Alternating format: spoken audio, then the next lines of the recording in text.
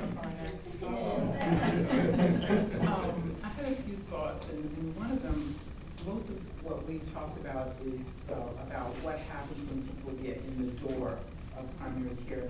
But we haven't talked much about what happens before people get in the door, and things are such that many people never get in the door. They're kind of below the level of the iceberg.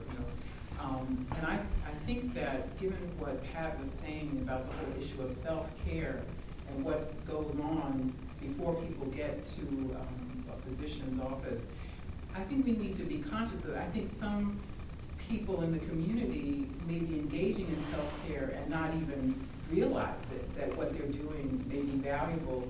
And for those who have unmet mental health needs, they may not know it either.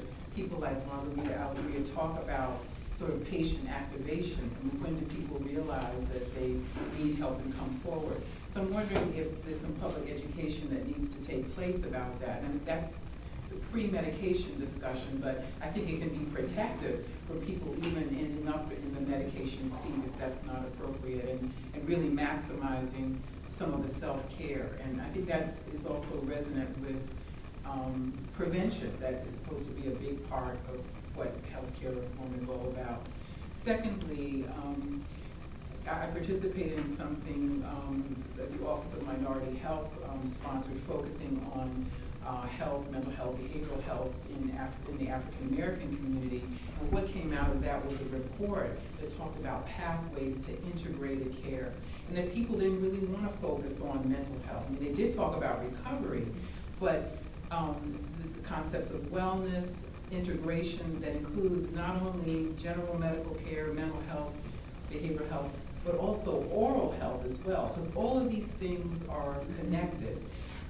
And the concepts of wellness may not necessarily include medication. And so these are things, these are assumptions that we tend to make that we need to kind of disentangle and focus on the wellness piece, because that's something that people in the community resonate towards more than mental health or any of the labels that we're so stuck on.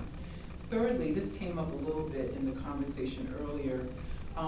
There's been the use of mental health navigators, peer counselors in primary care for people with mental health needs. And I've heard about some of these types of approaches, particularly with culturally diverse populations. It's been very effective utilizing peer counselors and groups for African American women with depression, and people are getting good results from that.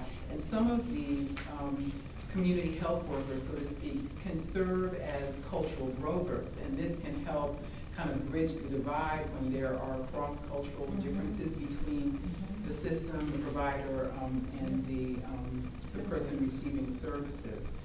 And then finally, NIMH, I read